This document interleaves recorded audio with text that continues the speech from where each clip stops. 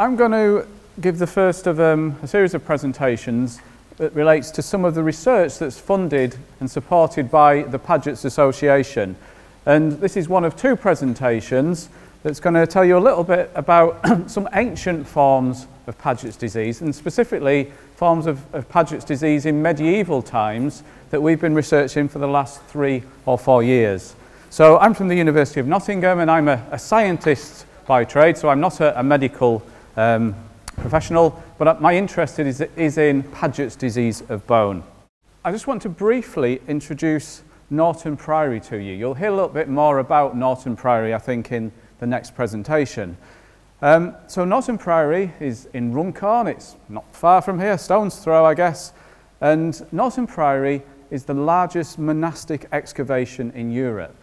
So at Norton Priory, there was a medieval priory founded in 1134. It lasted into the 1400s until the dissolution of the monasteries. And at the site of Norton Priory then, excavations over the past 20 years have identified skeletal remains from about 130 individuals that date back to the medieval period, so the 13th to the 15th century. So here's a photograph of the Priory. There's a museum at the Priory which has been recently refurbished with funding from the Heritage Lottery Fund and also the Wellcome Trust, and I would really encourage you to visit if you're ever in the area. It's a beautiful new building. Inside the museum as well you can see some of the exhibits, and it's really, really well done. So it tells the history of the Priory over the course of 200 to 300 years. Now, why am I telling you about a museum and a Priory?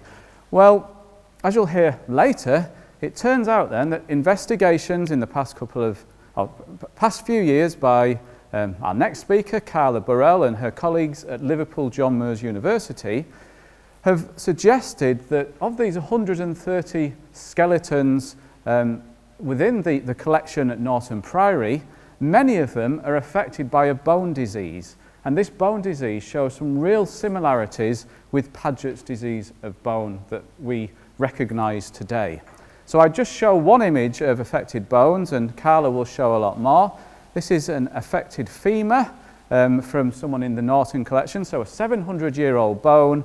And the characteristic changes then, you can see this is the normal bone here, and this is the thickening of the cortical bone in an individual that's affected by this Paget's-like condition in medieval times.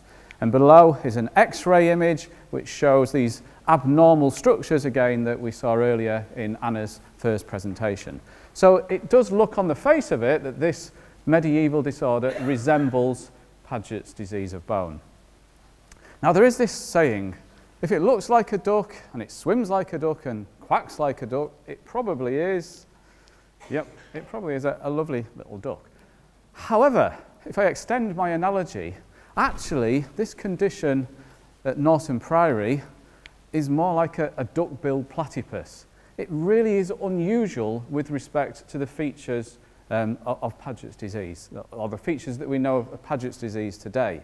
Modern Paget's, as you've heard earlier, maybe affects 1 to 2% of those over 55 years of age. Typically, in those affected, there'll be one site or maybe a few bones affected by the disorder. Typically, it tends to affect people, say, over 55 years of age. But in contrast, Carla's analysis of the Norton collection has revealed these very stark differences. So it might be as many as 20% of those 130 individuals in the medieval times are affected with Paget's-like changes. In some cases, skeletons are extensively affected. So there are cases where up to 50% of the skeleton has these bone changes.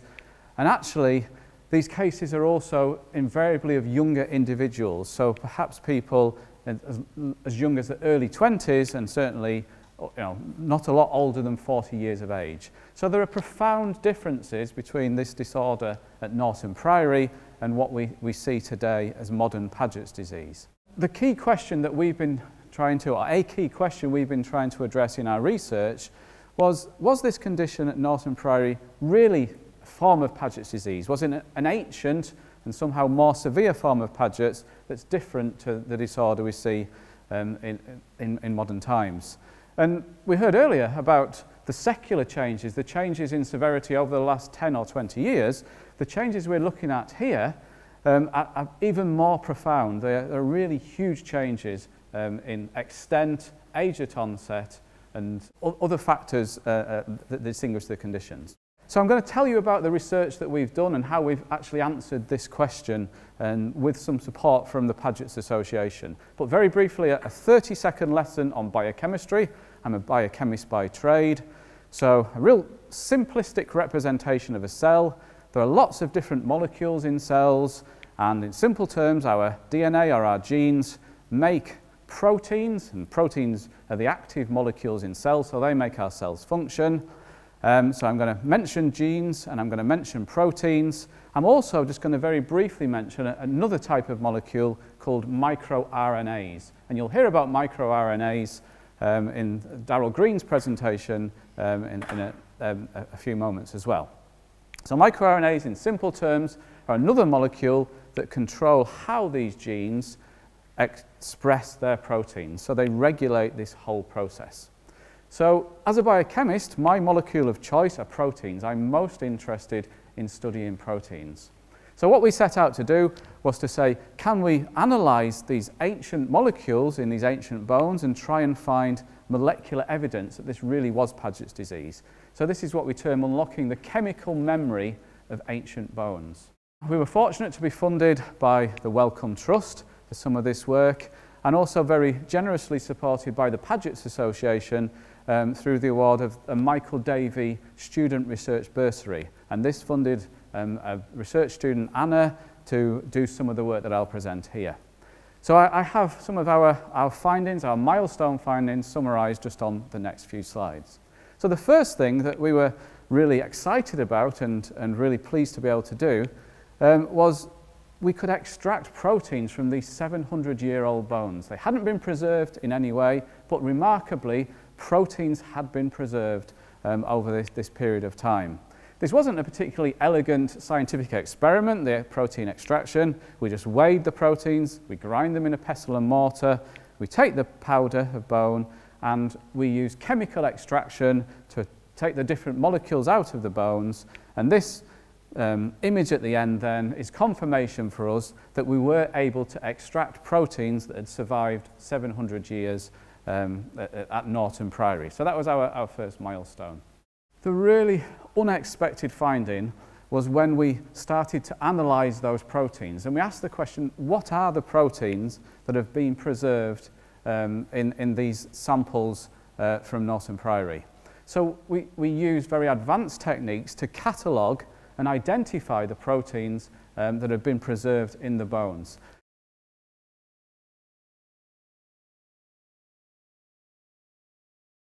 So this is my final slide. It really was a form of Paget's disease. We've achieved actually the first protein sequence-based diagnosis of an ancient disease, so this was a real breakthrough.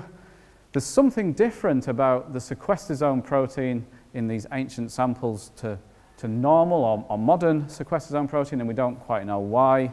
And we really don't know why ancient Pagets were so common and so different at Norton Priory, and maybe Carla might get onto that or touch on that or provoke some questions in her talk. But I think that in summary, what we see at Norton Priory is some sort of precursor of modern Paget's disease that's evolved over time. And my best guess is it's evolved in response to some unknown environmental factor. We talked about viruses earlier on, but there are a whole host of other dietary and other environmental factors that might explain this profound change and evolution of the disease. I'm a bit of an oddball to everyone else who's given talks today. I'm an osteologist, okay? So I look at the human remains from past populations, and it's sort of my job to really tell you about the demographics of populations. So that forms from determining their age of death when someone passed away, if they're male or female, and their stature. And this can be done on an individual basis. So like we spoke about Richard I, we can learn a lot of information about one person, or we can look at collections like the two sites we're going to talk about today, where we can learn about the population demographics. So it's my job to sort of give you an idea of like how we can understand past lives and how people in the past lived and how they dealt with diseases as well. So the two sites we're going to talk about briefly today is Norton Priory, which Rob's done a nice summary of already, but I'm going to throw in another site as well called Poulton Chapel, which are both in the northwest area of the UK. And just for context, Runcorn is just here, so we're only a stone throw away from Manchester. So we're here. So again, Norton Priory here, and Poulton Chapel is just here, just off the River Dee. So let's start with the Norton Priory collection. So we know it's an Augustinian priory and it's founded in 1134, and this lasts until the dissolution of all monasteries brought on by Henry VIII in 1536. Now this collection consists of 128 articulated skeletons, so these are people where it's a complete burial. But with M&I, so this is like other elements we found in the site, the total number is actually about 165 people. And of this, we've got a higher adult sample to children's ratio, and with it being a monastic site, we've got far more males here than what we have females. Now, Norton Priory is very well known for their 6 cases of Paget's disease. So you may have seen a few publications in their museum displays, so we talk a lot about these 6 individuals. And that gives us a prevalence rate for our adult sample of about 4%. So that's quite in itself is quite high. So these are our 6 gentlemen. They're all all around 40 years plus, apart from skeleton 29, this individual here, who's a little bit younger. I've got him down as late 20s, mid 30s. And what you can see here, everywhere that you see is red, is the bone that is affected with the disease, with Paget's disease of bone. So as you can see, they're quite extensive. Where you see green is just where the rest of the skeleton is present. I'm going to focus on this skeleton here. He's one of our skeletons who's now on display in the new galleries, just to show you what it is that I actually look for on the bone themselves. So here you can see an example of clavicle, which are collarbones, our shoulder blades, scapula, and our skull. And you can see we've got quite thickened and large bones, which is typical of what we see in Paget's disease. And one of our distinct cases is actually this enlarged and thickened crania. So if you can imagine how much pressure and pain this would have put on his skull and his brain, so that effect would have been quite noticeable on him. Continue on with this, Rob has already showed this lovely image of our femur from the same gentleman, and what you can see here again is the thickened and enlarged porous bone that we see here is related to Paget's disease. It's quite close to the hip, but what's next is the nice normal lamellar bone. So when I'm looking at bones, this is the sort of markings that I am trying to identify, trying to find. Now sometimes I don't want to say lucky, but unfortunately in some cases that some bones aren't always complete. With working with archaeological remains, they've been in the ground for a very long time, so some do break. But this is brilliant for me, as I can see the internal structure of the bone and see how the internal change of Paget's disease actually looks. So again, here you can see this distinct porous and enlarged changes, whereas from this model sample, you can see how this compact bone is very straight and normal. This is a normal bone development here, and you can see this is the abnormal, most like a Pagetic bone. I love x-rays, so I've taken a lot of x-rays in my time for this. And just following on before from what Anna was saying this morning, we've got that cotton wool effect that we see in the skull and pelvis bones. We've got like picture frame vertebra in the lower spine. And I don't know if you can see, there's a tiny line there, so we actually have a fracture in his lower spine as well, but that's quite a weight-bearing joint in our skeleton. And one of the most frequently used x-rays actually this of his femur, where you can see this flame or wedge-like shape actually in the skeleton. Sorry, can you see that? So when I saw that, I was very excited indeed. Now the Poulton Chapel collection is a little bit different. It's a Cistercian order, and even though it's very close by to this abbey, we don't actually know where this abbey is located. So we're focusing on the small chapel, which is very close to this site. And this is an ongoing excavation, so if anyone fancies getting their hands dirty, they're still doing excavations each week. And at the moment, it's 850 individuals have actually been excavated. I'm only focusing on 726 of these skeletons from my PhD research, which I think is a large enough sample to be showing you today. Unlike Norton, we've got a nice 50-50 ratio between our children and adults, and between males and females, we've got a nice ratio as well. And so far, just a preliminary analysis from my PhD research, we actually came across 2 individuals with Paget's disease, which gives us a prevalence rate of about 0.5%. So at this point, it's much lower than Norton Priory, but things change with time, so I'll explain that in a minute. So these are our 2 skeletons for Poulton. Now, This is our first instance of a female skeleton. So this lady here, and this is a gentleman here. Now, the gentleman's about over 45 years of age, and our lady is about 30 to 34. So in this case, she's actually quite younger, fit under normal, what we typically expect to see. But you can see here we've got distinct macro changes, the external change of the bone that you can see from earlier. We've done full X-ray analysis, so you can see the porotic cotton wool changes throughout the skeleton. And unfortunately for this gentleman, he's quite fragmented, he's quite broken up, the poor thing. He's been out of the ground for a long time now. And what's led to this, though, is we can actually see all the Pagetic changes on the internal structure of those bones across the skeleton. So everywhere you see red, his femurs, his arms, we can actually see these internal changes in there as well. And you can see that both of them are quite extensive again. Now, I've stuck this image here because this is actually the tibia or the shin bone of this gentleman, and you'll see there's actually a slight deformity. So you can see the bowing of the shin bone, and he has that on both sides. So this is the first time I've actually come across a deformity in both these collections at this point. So you think with the extensivity of this disease that they have, that we might see more of this, but in this case we don't. This is my first case. So that in itself is actually quite interesting. So with many thanks to the Paget Association, we were awarded the Doreen Beck Student Research Bearer Series a couple of years ago now. And we wanted to use this to learn more about these 8 individuals. So from these 2 from Poulton, the 6 from Norton. And to do this, we wanted to know if they were medieval and which part of the medieval period they were from, because as you know, the medieval period spans about 400 years. We wanted to look at their diet, we wanted to look at their location, so if they were born in the same place as they were buried, so are they actually from the northwest, are they from further afield? And we took a look at their histology as well, so not only have we done the external analysis of the bone, we've looked at the internal structure with the radiology, we wanted to do some histology as well, see that in fine detail. But the Norton Priory skeletons tell me that they are dated between the 12th and 14th centuries, so we've got 3 skeletons successful dates, but our 2 Poulton skeletons were a little bit later, so the 13th and 14th century. And the results of the dietary analysis, Norton Priory are more marine-based, whereas Poulton Chapel are a bit of a mixed terrestrial diet, which is unsurprising, as we know Norton Priory is more of a monastic order, there's a lot more men there, so there's a lot more religious aspect to that, so that explains why they have the higher marine content. So you can see the blue spots there, and our 2 Poulton individuals are here, so as you can see they're much lower down.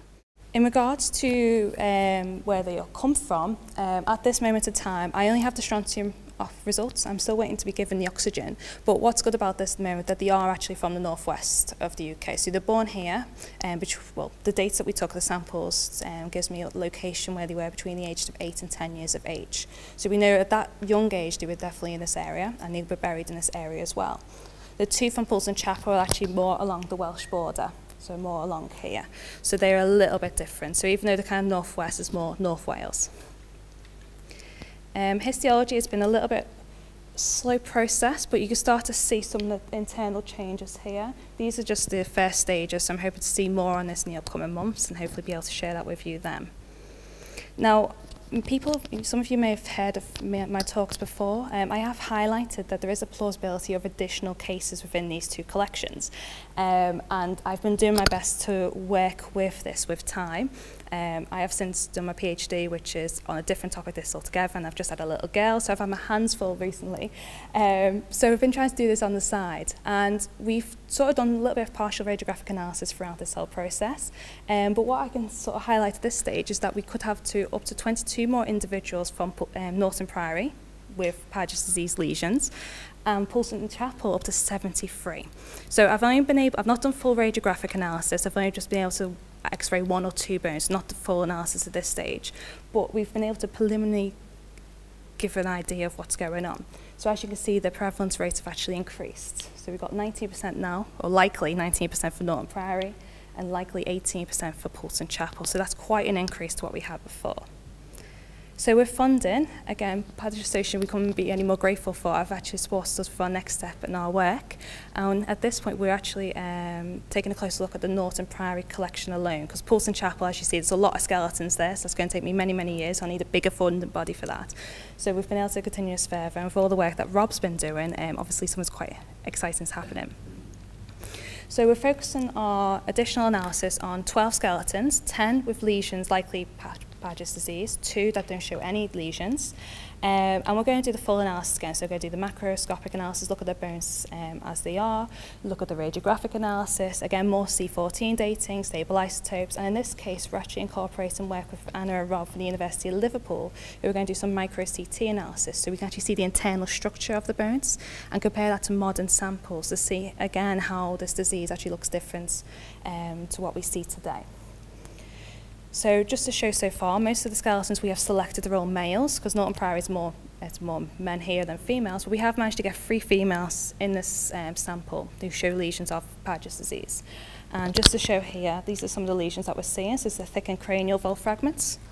We've got fibula changes on there, on the fibula, sorry, we've got changes in the cranium here, and on the clavicle, which we've already seen. And our age ranges here vary from as early as 30 years of age right through to 45 plus. So again, we've got a large age range category. So we did all the X-ray analysis. Now I don't have any pretty red and green skeletons to show you at this stage because there involves a lot of colouring in and I've got round to that just yet. But just to give a quick summary, most of the skeletons do show radiographic lesions and most of them, around 25 to 50% of the skeletons, are actually affected. We do have one individual here, skeleton 37, and this individual, skeleton 78, who both show quite an extensive amount of changes to the skeleton. So like we saw before on the original 6, and we use that one as an example, so most of the skeletons are affected at this stage. And these are some x-rays that you can see. Now our 2 control samples, which were these 2 here, kind of threw a big curveball into my whole thing. These are meant to be control samples and not have Paget's disease. But when I x-rayed them just to confirm that they don't have Paget's disease, they actually showed lesions of Paget's disease. So I was like, great, okay, this is just what I need. So what we can see here is this is part of the frontal bone on the front of the skull. So you can see it's broken off here, and this is the side bones. And you can see the progetic changes, and again in the fibula as well. So this kind of, I wanted 2 skeletons with no Paget's basically, and I've got another 2. So even though it's great because I've got my, we've got more individuals here with the disease, we still need that control sample to compare them to from the same site. So back to the analysis, the results. We've had C14 dates. Now these actually range a much broader period of time. So as early in the 9th century, so the 1020 is the earliest date we've got there, right through to the 15th century. So we've got a much broader period of time here that they're affected.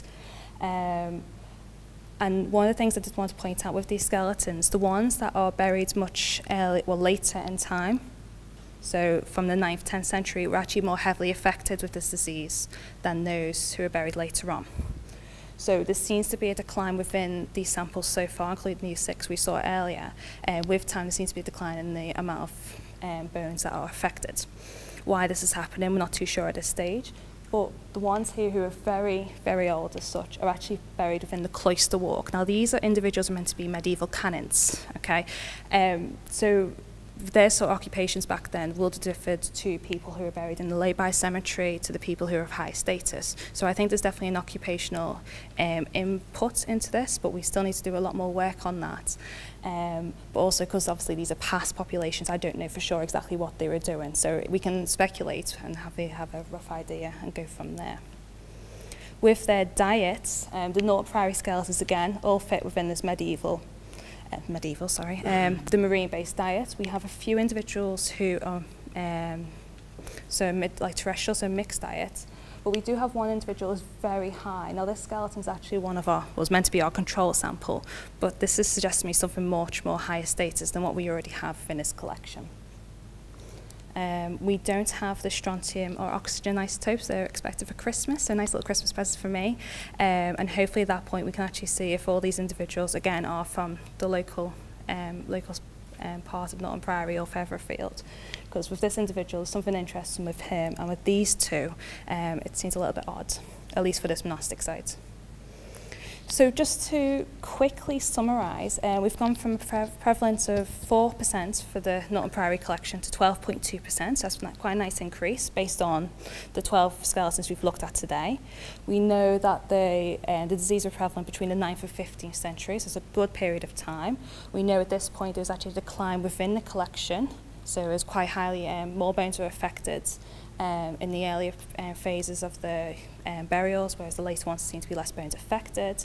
And the pulls in chapel, we've not done more analysis on them just at this point, but again, there seem to be many bones affected again. The fibula is very common, the crania, so we're trying to do a little bit more now on the occupational side to learn more about what they did as people, what they did as activity lifestyles, look at muscle markers in the skeleton to sort of get better ideas to what other effects there are that can lead to the changes that we're seeing, especially the extent of these disease and the changes from this disease. But all we do know at the moment that there are more cases than we first anticipated, and we are working to a full population review on both these sites. But it doesn't stop here. I've got skeletons with 1 or 2 cases from the Spitalfields collection in London. We've got Gloucester. We've got a place in York as well. So we're going to try and see how this differs in other collections as well. So this is my focus really in the northwest area, but we hope to extend to further afield in the upcoming years, hopefully. Thank you. It's great to be back at Paget's Information Day, almost to the day a year later, to let you know what I've been up to. So last year in Norwich, I was awarded the Alan Reid bursary, and what I'd like to do today is to tell you what I've been up to with that bursary. But before I do go into the talk, I do just want to give a little bit of information about who Alan Reid was. So Alan was born and lived in Glasgow. He was married to Norma and had 2 daughters, Pam and Jill, and a granddaughter, Sophie. Alan was diagnosed with Paget's disease in his pelvis in 2007 when he was 49, so fairly youngish. His alkaline phosphatase was regularly monitored, and he was given 2-month courses of Residuinate every 18 months, and his wife tells me that this brought his alkaline phosphatase levels down. Now, in January 2013, he started to feel pain in his shin, but he didn't think that this was anything to do with his Paget's. Obviously, that was in his pelvis. The Residuinate didn't resolve the pain, which got progressively worse, and Alan's wife tells me that he was in absolute agony, a pain that was way beyond the pain caused by his Paget's. In May 2013, so just a few months later, his alkaline phosphatase was measured again, and this was at 3,000 units per litre, which is absolutely screaming high, as the maximum that you want to be seeing is 126. In June 2013, he was sent for more scans, and his radiographer described what he saw as atypical Paget's. There was something not quite right here. And later that month, he was diagnosed with bone cancer, and what actually had happened was his Paget's disease had caused some sort of change that led on to a bone cancer, which we call osteosarcoma. But this is a very, very rare tumour. If we were going to put a figure on it, we're looking at 1 in 1,000 patients, but in reality, it's a bit less than this, and the number is actually declining as well. Very sadly, Alan passed away on the 1st of August 2014, and in this light, I'd just like to dedicate this talk that I'm going to give today to the memory of Alan. So a little bit on human biology. On average, humans are made up of around 37 trillion cells. This is a lot of cells. Not all of our cells survive for very long, so what we have are these backup cells called stem cells, and you might have heard of these in the news. Stem cells reside in different places in our body, and they replenish and replace our dying cells. Some people will say that you are born with as many stem cells as you will die with. And as an example, we have immune stem cells, so when our immune system needs replacing and replenishing, our stem cells will create daughter cells, as they're called. We have the same in the muscle and the bone and the intestine.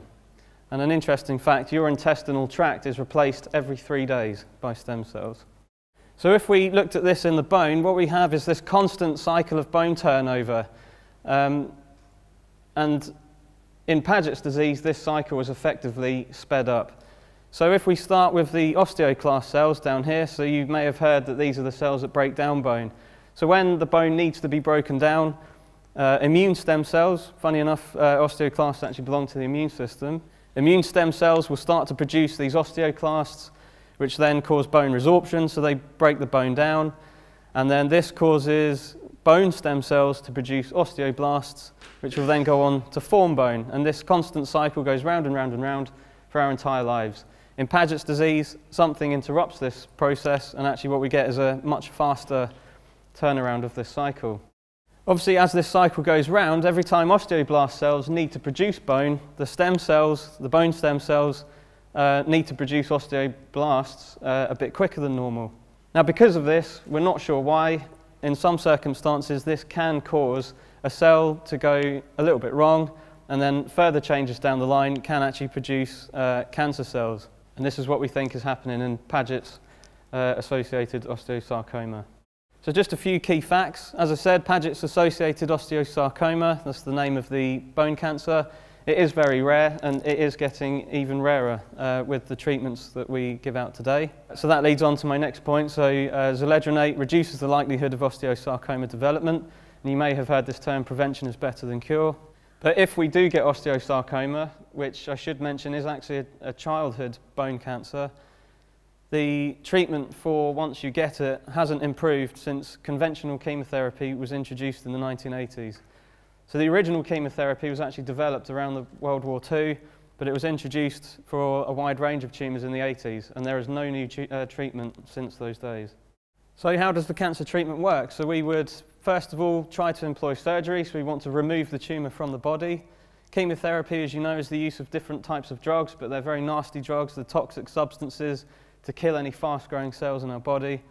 And radiotherapy is the use of radiation to kill cells in a selected area. You may have seen in the news that some new treatments that are coming to light is immunotherapy. So this is where we try to retrain the immune system to destroy cancer cells in our body. Gene editing is a really exciting area of science at the moment where we can cut out and replace damaged bits of DNA with the newer versions. And a lot of exciting work that's going on in Norwich, which is where we're from. They're looking at diet and chemicals that are in the diet that can prevent and treat cancer. Now this slide makes me laugh because it's very true how cancer treatment works. If you imagine a computer that has broken down, classic chemotherapy is a doctor comes along and hits the computer with a hammer and hopes that the problem is going to go away. But in doing that, it's going to cause a lot of injury to the computer or the person. So is it not much better to get an engineer in to pick apart the computer and find out what exactly has gone wrong, and maybe we can fix it? And this is what leads on to our research, and this is exactly what we're doing in Bill Fraser's lab in Norwich. If we take a standard cell, we can see that we start with the DNA, and we can picture that DNA as like a blueprint which makes us who we are. We have RNA in the middle, and we can imagine that as like a notepad with a few notes jotted on, and I've just added TP53 there, which is the name of a very important human gene. We have microRNAs, which are shorter versions of these RNA, but they act more like erasers or rubbers to rub out these instructions when we don't need them. And then we come on to the protein, and these proteins are like the tools that go on to do whatever our body needs them to do. And these tools can either go back into the cell to play around with the DNA, the microRNAs and the RNA, or the protein can leave the cell and go and do its job elsewhere in the body. Now what our research focuses on, you may have heard Rob was talking that he likes to study these proteins, and this is where his interest is in. We're just one further step back, so we like to look at the RNA and the microRNAs. And in some of our other work, which we're trying to get published at the moment, we know that if we can find problems with RNA and we try to fix that faulty RNA, then we do see some better treatments perhaps. So this is a microscope image of some work that we've done. On the left here is a bone cancer. It's a different type of bone cancer to osteosarcoma. But each of these blue dots is a cell, and inside these blue dots is the DNA. Now this is the bone tumour on its own. It's had no treatment given to it. When we investigate the RNA and we try to fix the RNA, we actually see that the cell number has vastly reduced, and the actual size of the cell itself has shrunk in half. So we know that fixing the RNA does have some potential here.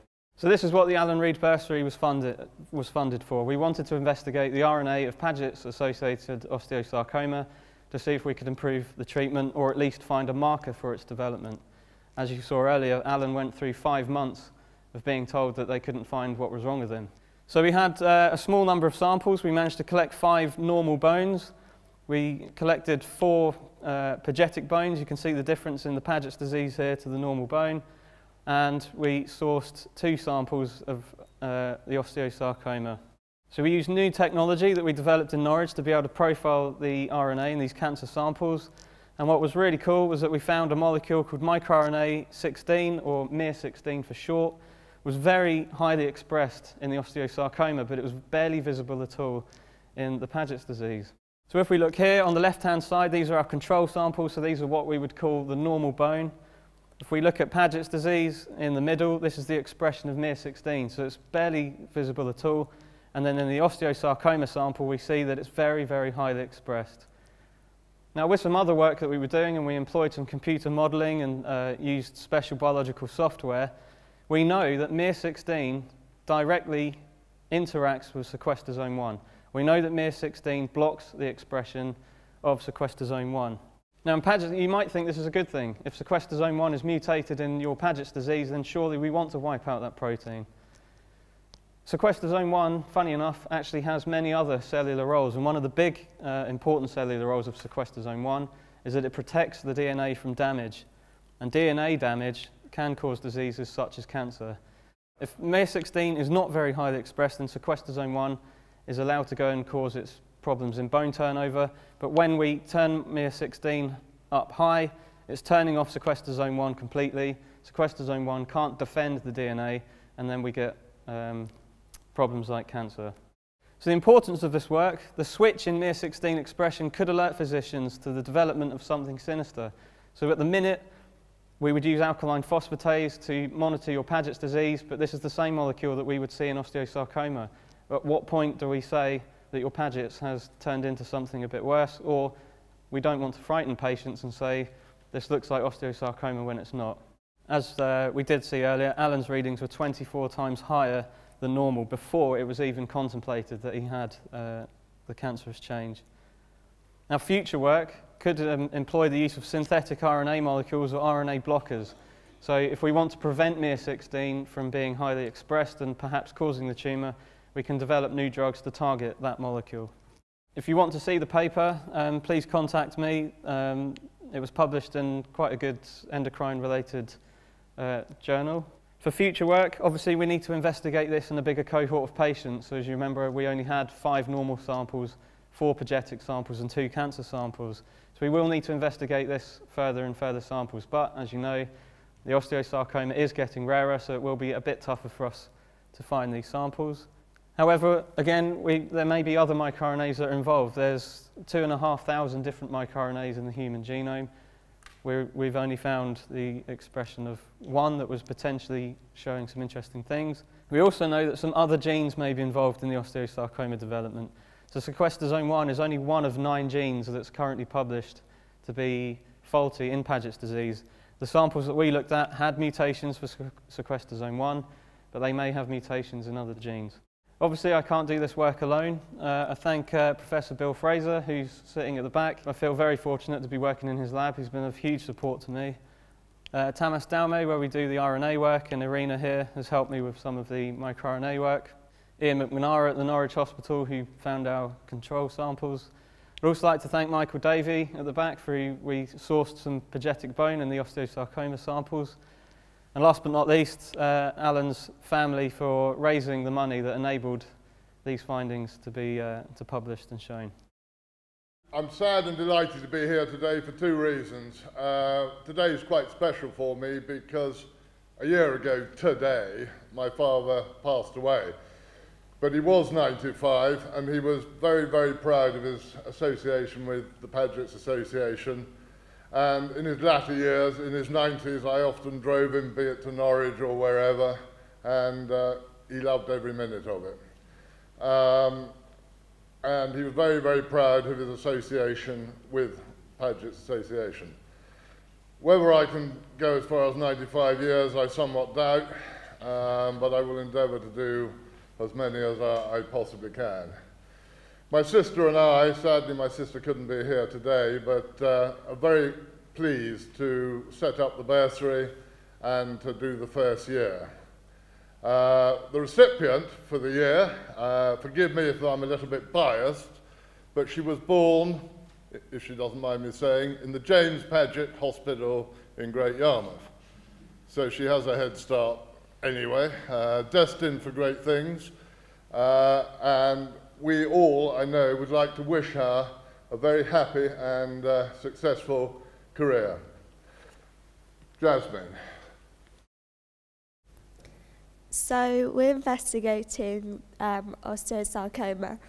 So Paget's disease can trigger change in the development of one of the main types of bone cells called an osteoblast into a cancerous cell. So this is very rare, so it occurs in less than 0.1% of Paget's patients. However, we don't know the molecular basis of it yet. So we hope with the bursary that we're going to find out more about it. So humans have around 20,000 genes, and it's likely that 9 cause Paget's disease. However, this can increase in the future. So all these genes have a role in bone turnover, and our hypothesis that one of these genes or a combination of these genes can lead to osteosarcoma. One of the genes is sequestosome 1, and this is present in patients with osteosarcoma associated Paget's disease. So people with a fault in this gene often have an earlier onset and also a more severe form, so it affects a larger majority of the skeleton. So sequestosome 1 can protect DNA from damage, so without sequestosome 1, DNA damage is likely to cause diseases such as cancer. So previous research showed that microRNA 16 was highly expressed in Paget-associated osteosarcoma. So microRNA acts as an eraser to so no protein is produced. So without sequestosome 1, DNA is likely to be compromised, which can lead to cancer. So with the bursary, our objective is to find out which of the Paget's genes are linked to osteosarcoma development. So this will be achieved by collecting samples from the Royal Orthopaedic Hospital in Birmingham, which is the largest site for bone cancer surgery. So we will identify the mutations in 9 of the genes and then use next generation sequencing to find the mutations in these genes and work out exactly where it's gone wrong. So this is a faster and cheaper method than previous methods used before, and it is when multiple sections of DNA is read and then obviously mutations are found. In the future, this could lead to earlier intervention, so possibly a more chance of survival, and also a more personalised treatment as well by new technologies such as genome editing, which replaces the faulty mutation with a healthy mutation. I want to say thank you for the Paget Association for the funding, also my supervisors, Professor William Fraser and Dr. Darrell Green. Just a word about the presentation. I'm fortunate to be chairman of an organisation that was set up specifically to fund research into bone, because in the time I was involved with bone, it was often very difficult to find money for bone research, being rather a Cinderella of the sciences. So we're very pleased to be able to fund these awards. On this occasion, it's of interest. I just learnt over lunch that not only is Paget's disease inherited, but also the research into Paget's disease is inherited, as Jack Beard is related to a notable member of the Paget's Association. So it's not just the disease, but the research. So I'm very pleased to be able to give the award to James Edwards, wherever he may be, to congratulate him or his student on not writing the appropriate request. Well done, there we are. Thank you very much. And all the best, and we look forward to hearing perhaps the next Paget's meeting how it's gone. Absolutely. Well, thank you very much. I thought I'd just say a very short little bit about Jack and about the research that we plan to do. As you know from your programs. He was intending to come here and to do a presentation for you. He will come, but it's going to have to be at another date. We won't let him skip out on that. Jack is a lovely and energetic and enthusiastic undergraduate who got in touch with us with an interest in doing musculoskeletal research. He's currently doing an undergraduate degree in biomedical science at Nottingham. But these days it's so hard to try and find good PhD positions that he knew that he needed to really try and get as much experience under his belt as possible. So he came and had the intention of coming and working with us, which is what he did for a little bit. And what we then were able to do is to write this award to try and move that a little bit further forward for him. So my group studies musculoskeletal aging. We're interested in lifespan and longevity related factors, and particularly how a dysregulation of these things that control how long we live leads to early onset of a number of musculoskeletal diseases, and Paget's disease is included within that. One of these aging-related factors is known as autophagy, and it's the cellular's mechanism for getting rid of garbage, unwanted proteins, or proteins which haven't formed quite right. And what tends to happen with aging is that this process becomes defective. And what Graham Russell quite accurately describes it as is cellular indigestion. The cells just get clogged up with all of this gunk.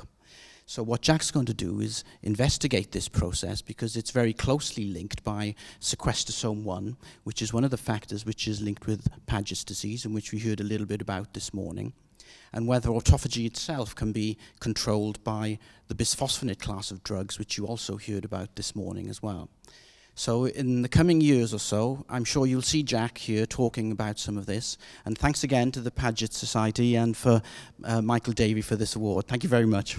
As Dr. Davey did mention the familial tendency for research, I perhaps should say that Jack is Professor Graham Russell's grandson, but I have to underline that there's no suggestion of nepotism. These applications are assessed very rigorously, and you know, Jack is fully deserving the award, irrespective of his distinguished pedigree, shall we say.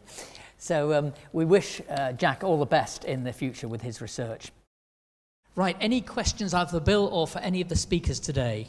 So in theory, this thought struck me when Mike's presentation was earlier this morning. The isotope bone scan slides, if I've got that right, are extremely impressive. They're a kind of emphatic visual document that, when presented to a patient, or in my case a carer, really gets the message home. I hesitate to say they're reassuring, but at least we know what we're dealing with. I guess a couple of thoughts really from a carer, because my mother has this condition and Mike is currently looking after her. So can a patient and or a carer get a copy of those visual documents? Because it strikes me that when my mother's with a GP trying to explain what her other conditions are, she often defaults into saying it's Paget's, and the GP's off the hook. So I think it's something that would be really helpful for patients and carers, particularly when they get past 80 years old, when there are other conditions that we were talking about earlier, inevitably there. So the other thing it strikes me is that having got a copy of it, whenever she or others are with the GP, it raises the awareness of Paget's. Mike, do you want to take that? Yeah, no, you can. You could send a copy. You could print off a copy. That's perfectly possible. We do it with other imaging. We do it with bone density scans and osteoporosis. People quite often like a copy of that. Yeah, it's not a bad idea. Increasingly, these things are available electronically. Certainly in Cardiff and around there, you can get it already. The GP can access the images. So you could just ask the GP to look at them. But yeah, you could do that. I mean, the counter-argument is, what's the GP going to do with it? And how good are they at interpreting them? And when you print off a picture, it's not as good as the electronic images. But yeah, I think in general, it's such a graphic depiction of what it's all about. Yeah, I would be quite happy to do that. Any other comments or questions? In the coming year, there is a proposal that's going through whether the the current government will now support it, that all results should be made available to patients. Yeah. So everything, your blood tests, x-rays, anything that you have done will be made available to the patients. In fact, there are some of us who say it should be made mandatory that the patients get them, because very often I don't hear there's an abnormality until the poor patient does get the result somehow. So, yeah, okay, that's going to happen in the next year. I think it's inevitable, yeah, absolutely. Any other comments or questions? I'm sure you must have burning questions. It's worth mentioning, if you think of something afterwards, you can always contact Diana at the office, either a helpline or email, and even if she can't answer, which is unlikely, she could put it to one of us. So, you know, we will deal with your queries one way or another, whatever happens. I wasn't going to say anything, but I've just written it on there. No one's mentioned the gene, the interest in genes of Paget's disease. I've had tests at Manchester Royal Hospital about carrying the gene into the family, and I haven't heard anything mentioned today about that. Well, in fact, there has been something. I mean, Bill, at the end, I was rushing him, so he made sure he finished at times. The last study he mentioned, the ZIP study, is looking at people who've got the genetic predisposition and seeing whether zoledronate can actually prevent that. I think that's a fair summary, isn't it, Bill? That's right. The ZIP study, you were probably in the ZIP study, so you were sampled. If you carried the sequestosome gene, then we would have asked that your children, were they willing to come forward? If the children came forward and were tested positive for that sequestosome gene, they were then put into the next bit of the study where one half have been given zoledronate and the other half were given a placebo. That study has been going now for about 5 years, and we're just about to look at some of the initial data and see. It was closed out 3 years ago in terms of recruitment, but it's ongoing. And what we hope to do, of course, is to get further funding to take it out to 10 years, because it may be that is the length of time we need to go to before we actually start to see lesions. And although Peter was very impressed by the bone scans, when the lesions are very early, it can be very difficult to see them on a bone scan. And so one of the things we're doing in that study is repeating the bone scans to see what is the earliest point of time that we might actually see the lesions appear in the study. Hopefully the lesions don't appear in the zoledronate-treated group, and they might appear in the placebo-treated group, but we don't know. We will need to see. Hopefully we'll hear about these in future meetings, future annual general meetings. It's also worthwhile mentioning that one of the research projects we funded this year is looking further into genetic causes of Paget's disease, and that's work funded in Edinburgh University by Omar Albaga, who's one of Stuart Ralston's colleagues. Any other comments, questions? Could somebody tell me what an intravenous ACLASIA is? A cluster, that's zoledronate. Yeah, cluster. That's zoledronic acid. That's zoledronate, zoledronic acid. A cluster is its trade name. Okay, so what does it mean in the language we've been hearing today? Zoledronate is the most potent of the most treatments. potent. It's the zoledronic acid is a cluster. Thank you. Okay. And could you also, last question, could you tell me what should your blood levels be normally if you've got Paget's disease? As against 438, and then you have one of these. It depends what the reference range is, because different labs use different ways of measuring alkaline phosphatase. So in my lab, the top end would be 126, so 400 would be 4 times normal. But in some labs, that might be a normal value if they use a different type of measurement process. So you've got to know what the lab's doing. There are very few labs where 120, 130 is not the top end, but I've seen some labs throughout the country that report in different units. And there is a range of units that goes up to about 500, 600, and 400 would be normal. Well, I had that before. I had the intravenous, which brought it down to 73. So I think it was sounds like 126 or 130 is the top end, and 70 odd. 436. So that's in the reference range. So you've responded well to treatment.